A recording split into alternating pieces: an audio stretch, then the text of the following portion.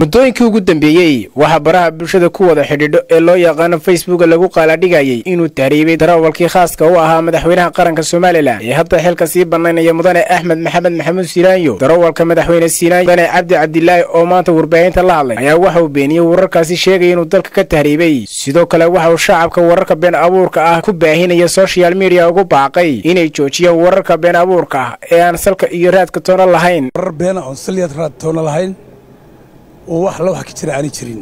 waxa jirtay safar yar oo gaaban oo 7 cashaan ugu baxay wadanka Turkiga oo fasax 7 cashaan qaatay fasaxaasina muddadiisa oo dhammaan baan ku soo noqdayba xilligii wararkan sheegayna xilli wadanka aan ku sugnaa oo gudihiisa joogay baa wax badan baa been la qorqoro aan akhriyay laakiin si tii ugu darneed markaan arkay mid aniga igu saabsan waxay igu noqotay wax la yaab leh dadka qoraya waxaan uga digayaa in waxyaabaha madaxda qaranka maalwalba ka sheegayaan inay joojiyaan waxaasina wax